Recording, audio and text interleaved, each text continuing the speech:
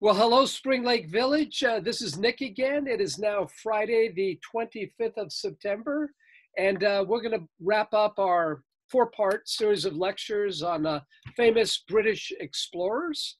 And for our final lecture, we will examine the remarkable life of Gertrude Bell, a woman who was at once a distinguished scholar, poet, author, historian, archaeologist, linguist, explorer, mountaineer, but she's perhaps best known as a Middle East intelligence officer and the woman who was instrumental in the creation of the modern country of Iraq, formerly known as Mesopotamia.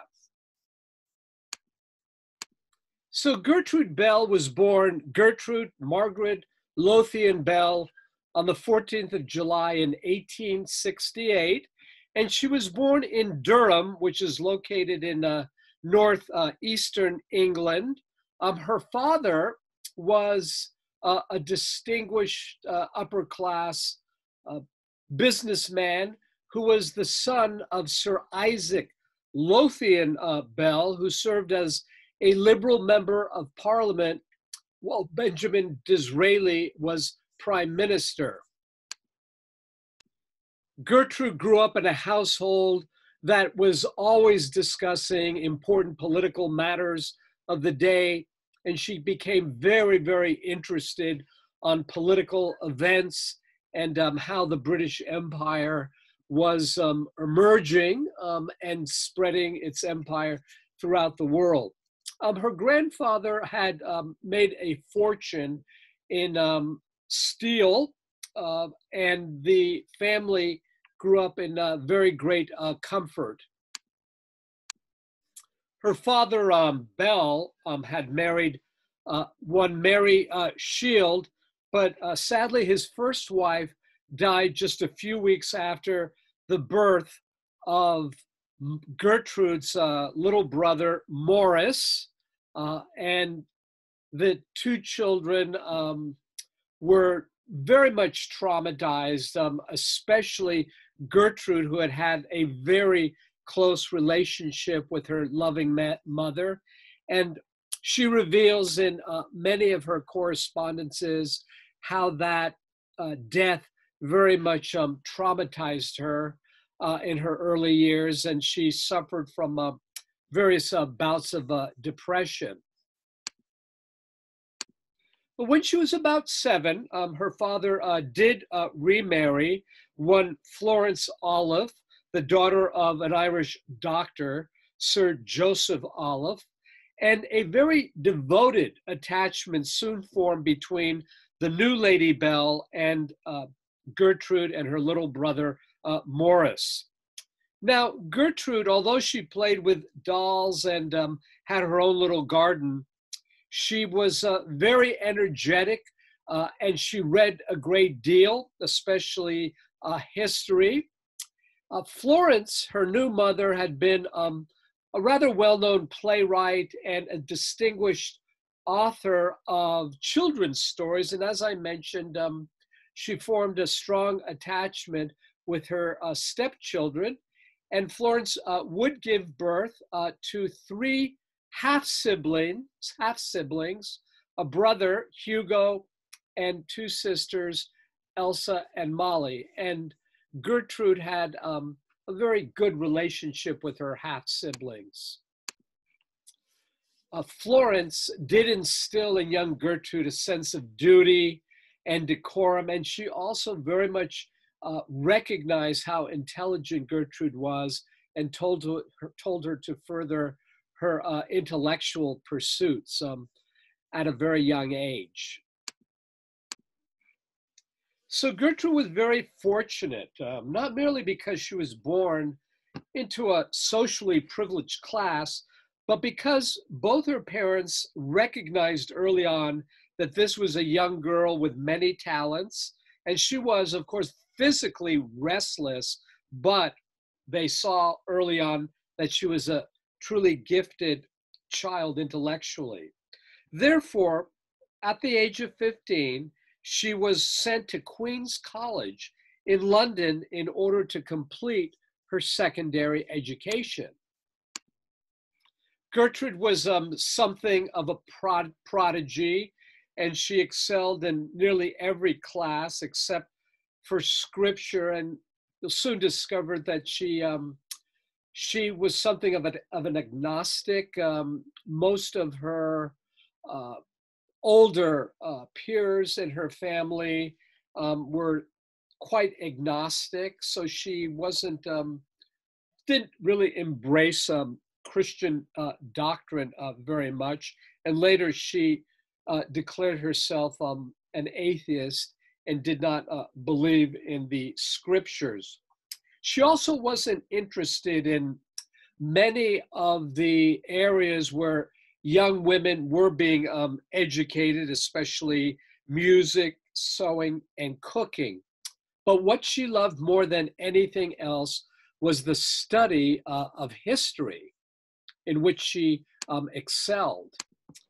As a result of her talent in school, she was accepted into Lady Margaret Hall at Oxford. This was the only school within Oxford that permitted women, and she majored in history and would eventually attain first-class honors in modern history at the University of Oxford in 1885, the first woman in England to achieve first-class honors in history.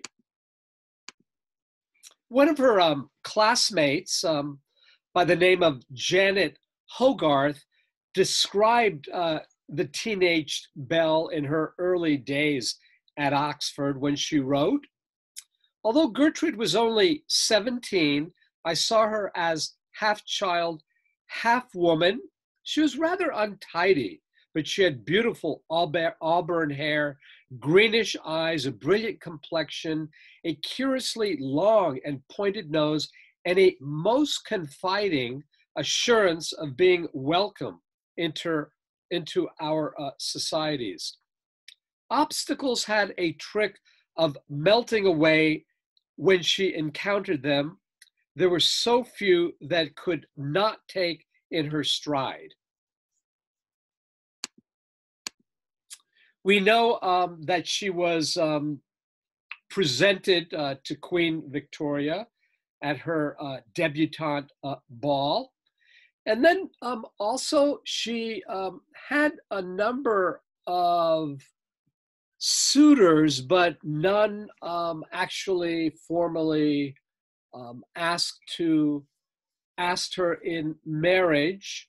And because there were no career options in the offing, she decided that she would head off to Iran, where she would spend some time in Tehran with her aunt and uncle, Mary and Frank Lascelles. This was in 1892.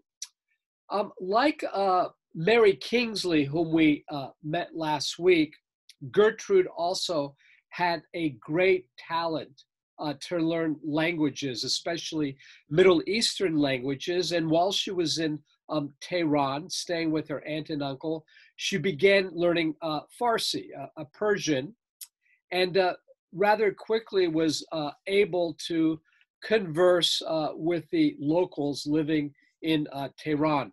Later on, she would also go on to learn Arabic, in Turkish, as well as a number of European languages. Gertrude was multi-talented, not only intellectually, but she was a great athlete. She learned horseback riding, shooting, fencing, dancing, and as we will discuss in a minute, she'll become a rather avid and well-known mountain climber. During the 1890s, she traveled with family or friends who had important social and political connections, constantly expanding her network wherever she went. She visited many historic places and spent hours each day reading on new subjects. It was during her stay in Persia that she developed a long-lasting love affair with the Middle East. And as I mentioned, she made a number of very important contacts, not only with local officials, but with many within the British diplomatic corps. Like Mary Kingsley, she also would write a number of very important books about her adventures in the Middle East. One of her earliest was called Persian Pictures, which are reflections of her stay in Persia during the 1890s.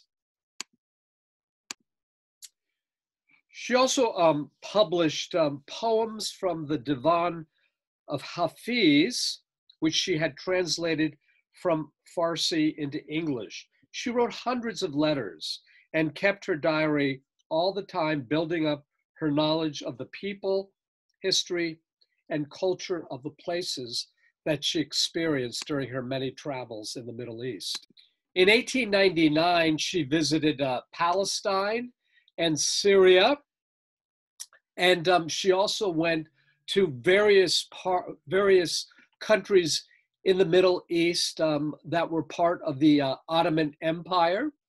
In 1900, she visited the rose red city of Petra, the great city of Palmyra, as well as Basra.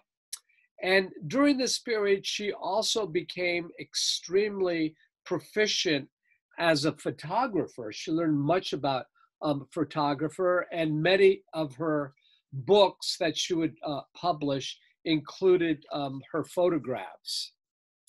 This talent in photography would also serve her well as an archaeologist on the field, which we'll discuss in a minute. Many of her photographs were of great historic significance. In fact, they preserve some Islamic and Crusader buildings that no longer exist. She also took important pictures of the German engineering infrastructure that was taking place along the Hejaz Railroad between Damascus and Medina. And these photographs providing very important information about what the Germans were doing would be valuable to British military, cartographical, and intelligence specialists. She also photographed and drew Maltese ruins. She excavated Byzantine sites along the Turkish coast and took many photographs of important monuments in Anatolia. And then we find her returning again to Jerusalem and Damascus. And during her journey between Jerusalem and Damascus, she befriended many of the Druze living in the Jabal al-Druze. Now, again, we've explored the lives of Lady Stanhope as well as Mary Kingsley, and discovered how these two women also had developed strong ties with the Druze. Her journeys through Syria would result in one of her most acclaimed works called the Syria, the Desert, and the Sown. And also during this particular sojourn in 1900, her photographs also were of great importance, especially the photography she took in Antioch and Alexandretta. And she also took a number of important photographs during a journey to India. So over the course of the next several years, she would travel to India, Arabia at least 6 times, producing a number of very important photographs. Again, these would accompany a number of her books. She was very instrumental in making Westerners of the Arabian Peninsula, and that would lead to further exploration of this region in subsequent years.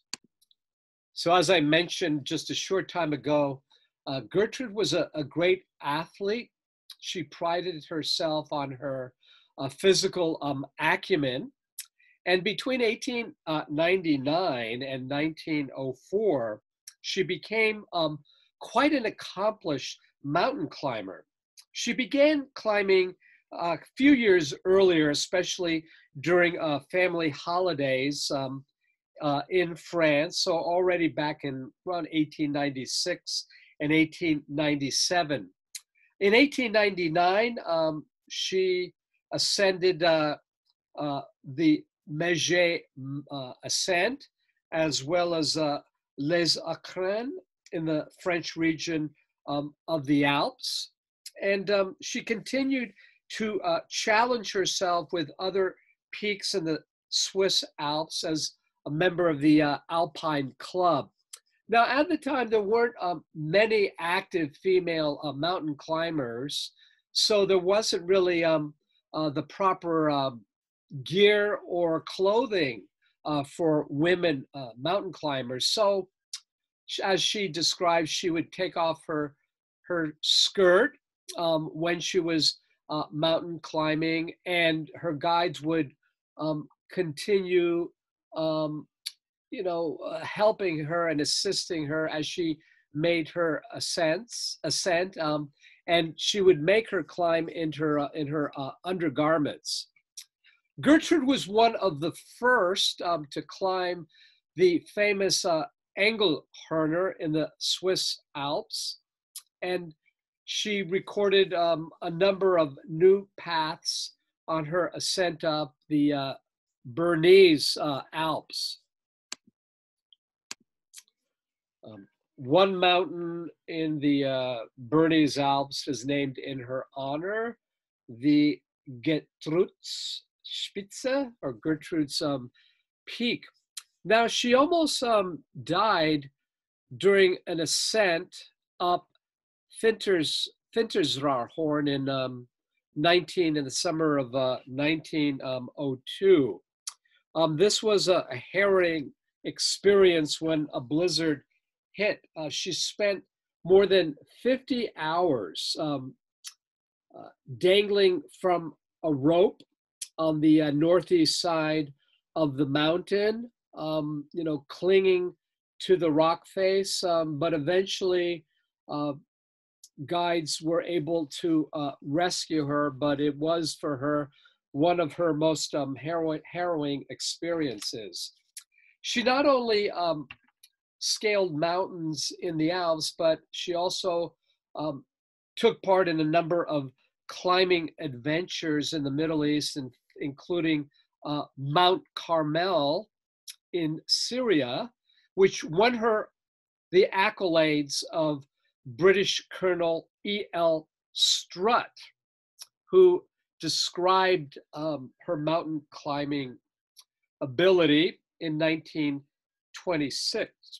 He said everything that she undertook, physical or mental, was accomplished so superlatively well that it would indeed have been strange if she had not been shown on a mountain as she did on the hunting field or in the desert. Her strength, incredible in that slim frame, her endurance, above all, her courage were so great that even to this day, her guides and companions were amazed at her ability, and they forever admired and venerated her. Gertrude also earned fame as an archaeologist. As early as 1905, during her journeys to Syria, Palestine, and the Levant, she fell in love with the growing discipline of archaeology. And during the course of her life, she would meet some of the most celebrated British archaeologists of the day, including the famed New Testament scholar William Ramsay, whom she would join up on excavations in Binbir Kilisa.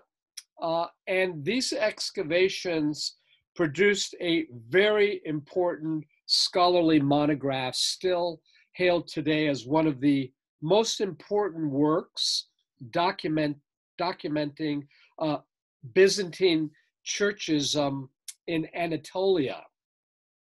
She also discovered a number of ruins in northern Syria on the eastern bank of the Euphrates river valley. And then in early January, she left for Mesopotamia, and she participated in excavations at Carchemish, one of the most important Hittite settlements. She was instrumental in field study work at the ruin of Uqadir. She also visited Babylon and Najath. While in Carchemish, she met a young man who would go on to become one of the most famous individuals in the history of Arabia, none other than T.E. Lawrence, better known as Lawrence of Arabia. And she herself, of course, would later be acknowledged as the female Lawrence of Arabia. So the London Times actually did record their first encounter, and it didn't go over particularly well. She wasn't terribly impressed by him, but Lawrence felt quite intimidated by this woman who he quickly realized was very conversant on many topics, especially what was taking place in the Middle East. He was impressed by her knowledge of several Middle Eastern languages, especially Arabic. And in fact, he felt put out that her Arabic was superior to his own. Gertrude described him as a rather interesting boy who was going to make maybe a rather fine traveler. Well, the two of them, of course, would meet up again in Cairo, and both would play a very important role in the reshaping of the Middle East after World War I. Here's a map showing where the great city of Carchemish is located. You see here in southern Turkey, but she did travel throughout Syria and Palestine, later Transjordan. And of course, this is Iraq, former Mesopotamia. And then she traveled throughout a good deal of the Arabian Peninsula, especially along the western coast, along the Red Sea, the Hajj region, and also her journeys throughout Anatolia, present-day Turkey. So Gertrude would be given the title Queen of the Desert, and she really was seen as sort of this almost mythic, regal figure as she made her sojourns through the Arabian Peninsula from Jerusalem. And she describes in many of her letters and also the correspondence from others who knew her well of her many journeys of this proper upper middle class British woman traveling with many of her fineries and accoutrements, accompanied by cooks and her guide. All were local. During her first expedition, she learned early on that as a result of her fair skin, she would have to protect herself well from the elements. So immediately she donned a keffiyeh, a scarf, and usually in many of the pictures you see her donning a big hat. But these iconic images of her eyes peering out, um, just peering out below her, above her scarf and below her hat. She also had a muslin sleeping bag. It was something she had specially sewn just for her to protect against the sand flies or fleas that were numerous while she was encamped during the desert. She also, like uh, Mary Kingsley, learned a number of survival skills that would serve her well as she was traveling during in the desert. And she also learned the proper protocols for presenting herself before many of the chieftains of many of the Bani, or the various tribes of the Arabian Peninsula. I mentioned she had become conversant in Arabic, and she also became skilled in a number of the local dialects of the Arabian Peninsula, which served her well in her many contacts. And again, as I mentioned, it was during this period that she was hailed the Queen of the Desert. We know too that she brought with her two tents, a writing table, and her most comfortable chair. And she also could create a convertible bed and a bath. So even though we find this woman braving the desert, she's intrepid, this intrepid explorer, as Queen of the Desert, she did like many of the amenities from back home. Oftentimes, even in the desert, she would put on expensive finery. She wore fur coats, beautiful veils. She had her lavender soap, her expensive hairbrushes, her expensive silver case, cigarette case with Egyptian cigarettes. She dined with her Wedgwood table service, crystal glasses, her expensive silverware, candlesticks. She also would bring guns with her that she would present to important chieftains. And also she presented them with binoculars. So as I mentioned, she was an accomplished photographer, and she would document everything she saw along these travels, not only desert scenes, but also imagery of local chieftains, etc. And her work as an archaeologist and her studies in cartography would result in important original fieldwork study, and many of her maps of the region are still of great benefit to archaeologists even today. So again, for her, the documentation of ancient ruins and the landscapes she encountered was for her essential. She saw herself as an important scholar contributing much information. And in so doing, she did become the first woman to do a solo journey into the uncharted deserts of Arabia. And for her work, the Royal Geographic Society awarded her the very distinguished Founders Medal.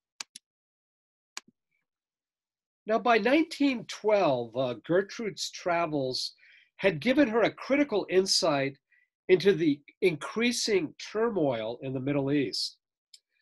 One of her letters actually presages the dissolution of the Ottoman Empire, as she wrote, "I should not be surprised if we were to see in the course of the next 10 years the breakup of the empire in Asia, the rise first in Arab autonomies and then of Armenia as well."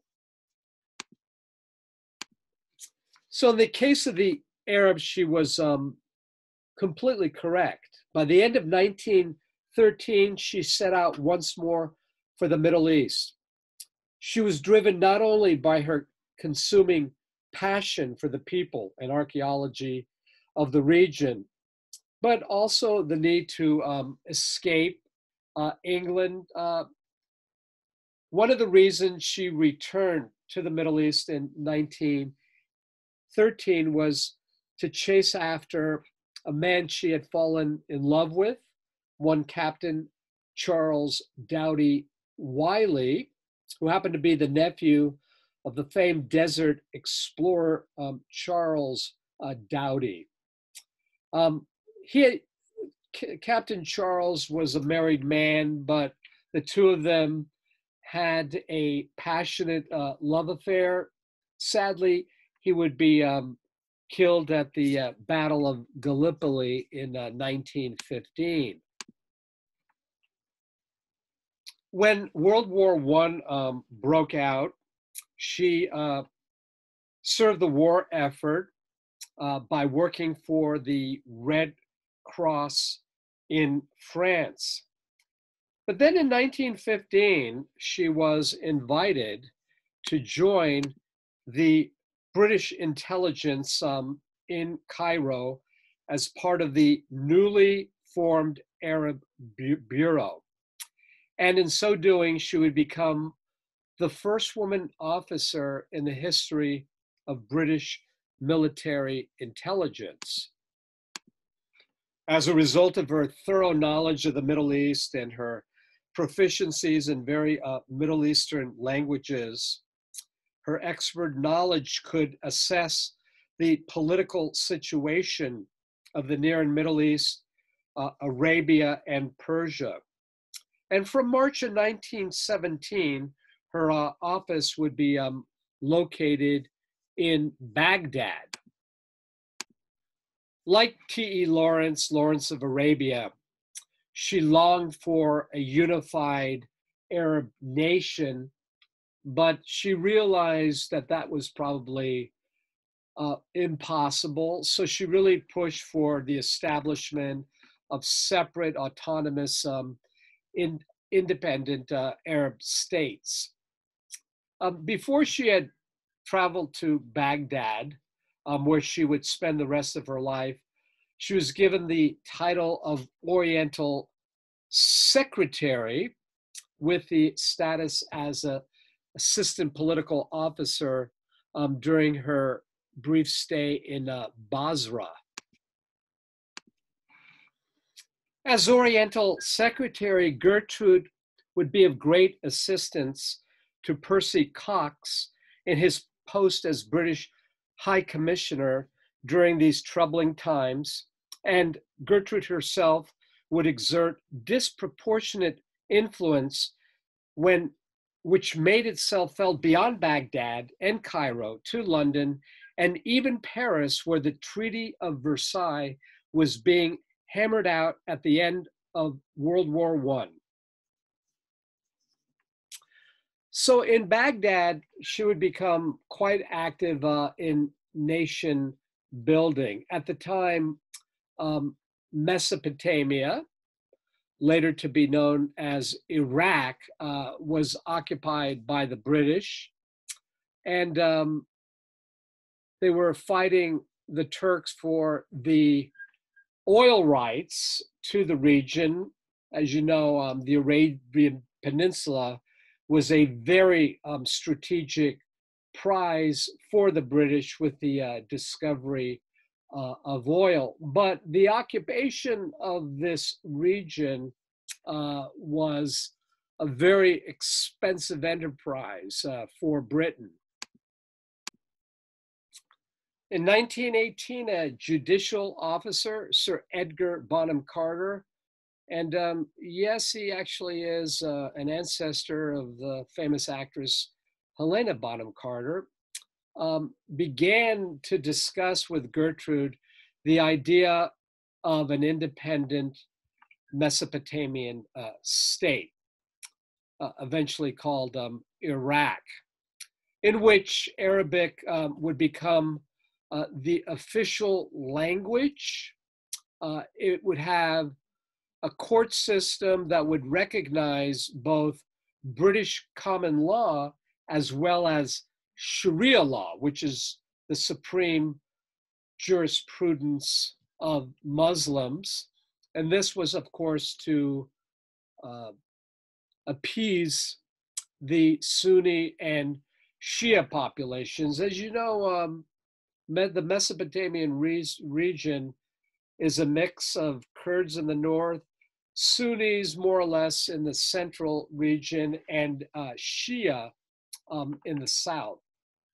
And also, she was far-sighted, Gertrude Bell, in the desire for educating young women with the establishment of new schools that had female teachers. So Gertrude would play an important role in the creation of Mesopotamia, but it would have repercussions, especially the boundaries for future state of Kurdistan in the north, which would not be realized even at that time as Mesopotamia was being created. So by August of 1920, Great Britain had received from the League of Nations a mandate, sort of like the forerunner, of course, to the United Nations, the brainchild, of course, of Woodrow Wilson, the League of Nations. Britain had received a mandate to administer the territory of Mesopotamia, which stretched from Mosul to the north and to the Persian Gulf. And the British helped sponsor elections in which the Sharif of Mecca, the guardians of the holy sites of Mecca and Medina, would be instrumental in naming the new monarch of this newly created state of Iraq. So here we find Gertrude center stage in the creation of the modern state of Iraq. At the famous conference in Cairo in 1921, which was put together by Winston Churchill, one of the main aims of which was the creation of the Iraqi state and carving out its boundaries, we find Gertrude as the only woman present at that important conference. And in some of the subsequent history, there's very little mention of her.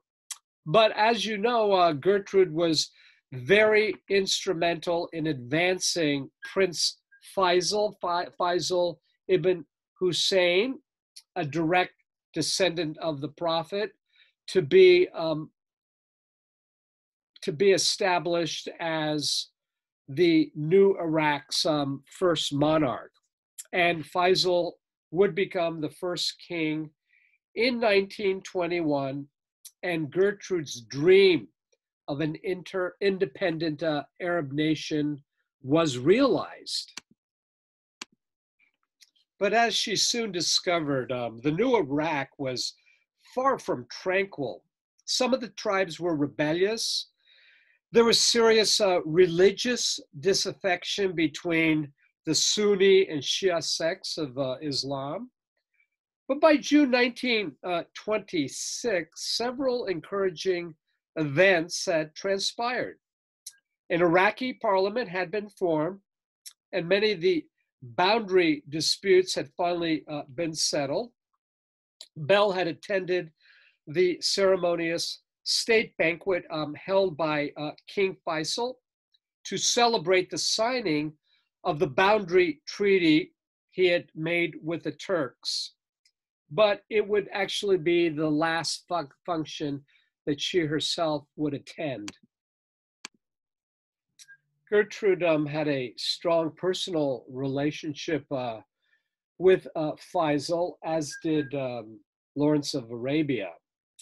And the British early on knew, because of this charismatic leader, that he would be very important to the British cause and their adventurism in this part of the Middle East. So Gertrude became something of a confidant for Prince Faisal. He turned to her very often. And in fact, she played a major role in the creation of the first flag of the new Iraqi state. Because of her knowledge of antiquities in the region and all her field work as an archaeologist throughout the Middle East, he named her Director of Antiquities, and she herself took it upon herself to write many of the important laws that would prohibit the removal, the exportation of finds discovered in the state of Iraq. And in fact, that piece of legislation prohibiting the removal of antiquities became pretty much the template for most subsequent pieces of legislation regarding the removal and the disposition of antiquities.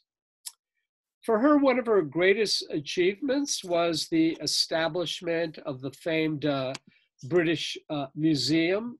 I should say the Baghdad Museum, today the Iraqi Museum of Antiquities, which holds some of the greatest treasures dating as far back as the third millennium BC, if not older. Some of the most famous Mesopotamian antiquities were housed here.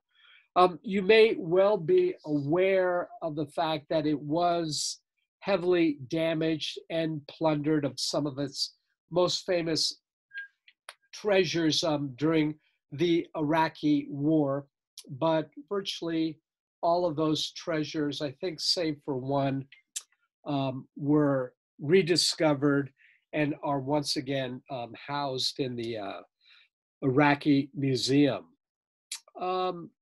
So she regarded this as one of her great accomplishments, and for her work, one of the wings of the museum is named in her honor. So Gertrude suffered from actually quite a few ailments during the course of her life, off and on, and she was a heavy smoker all her life. You see a number of photographs of her smoking. She suffered from bronchitis. She suffered 2 bouts of malaria, etc. So in 1925, she would return for the last time to London to visit her family, at which time she discovered that most of the family fortune, the fortune that had been made in the iron and steel industry by her grandfather and father, had been lost, and the family ancestral home had to be sold. Her doctors, because of her ill health, told her not to return to Iraq. It would be very difficult for her to survive the very hot humid summers of Baghdad, but she was drawn to this region. She just absolutely loved this part of the world. And so when she returned from London back to Baghdad, she came down with pleurisy. And she also fell into a deep depression at this time. And on the evening of July 11th of 1926, after an event at a swimming party, she retired to bed and told her maid to wake her up the next morning at around 6 o'clock a.m. But when the maid found her the next morning, she discovered that she couldn't be awakened. There was a bottle of sleeping pills beside her bed, and it's assumed she had taken an overdose. There's still some debate as to whether or not she committed suicide or just accidentally took an overdose. But she passed away just a few days shy of her 58th birthday. 2 years later, she would be named a CBE, Commander of the Order of the British Empire, and just a few months later would receive another Founders Medal from the Royal Geographic Society. The current monarch, George V, even sent special condolences to her surviving parents. So Gertrude Bell was an extraordinary woman at a time when many of the major diplomatic players, both British and French, were men who were responsible for the reshaping of the Middle East after World War I. And although in subsequent decades, Bell would not be given her rightful due as one of the principal architects of the reshaping of the region, today she is recognized as one of the main protagonists. But it wasn't simply in the area of nation building that she's remembered today. We see her as one of the great explorers of the region, like Freya Stark and Lady Stanhope. She would explore many remote areas of the Middle East, especially the Arabian Peninsula, that were dangerous, areas that few men had explored prior to her. She would establish herself as a very important archaeologist, contributing much to that science. Her books are still widely read today, and some of her works remain in the area of archaeology among the most important works of scholarship, especially her study on the Byzantine churches of Anatolia. So Gertrude Bell then wraps up our hopefully exciting exploration of these remarkable women. Next week, a whole different topic, but I believe a timely one. One that I think you'll enjoy as we're going to discuss some controversial elections. As you know, we have an important election that takes place on November the 3rd. But this 5-part series will examine some controversial lectures, some of which were too close to call on election night. I think these series of elections will be very instructive and enlightening and very entertaining, I think, as well, um, during the as we approach this very important lecture taking place in just a few weeks. So I hope all of you have a great week, and I look forward to seeing all of you next Friday. Believe it or not, October, already in the month of October, on the 2nd of October. So take care for now.